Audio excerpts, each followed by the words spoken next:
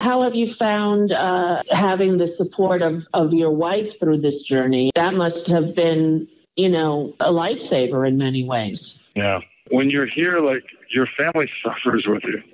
Yes. They suffer from that absence and from worrying about you. And it's no different with my wife as well as my extended family. So they've been really brave and strong and supportive. She's been tremendous.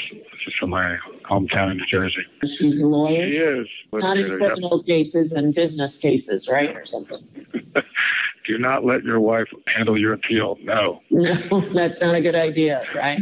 It sounds cheap, but probably won't work out too well. She's tremendous and put herself through law school.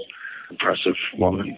You have to keep love in your life. You have to stay because it's, you're surrounded by hard conditions here and a suppressive environment. So you just try to stay connected to something softer. Yeah.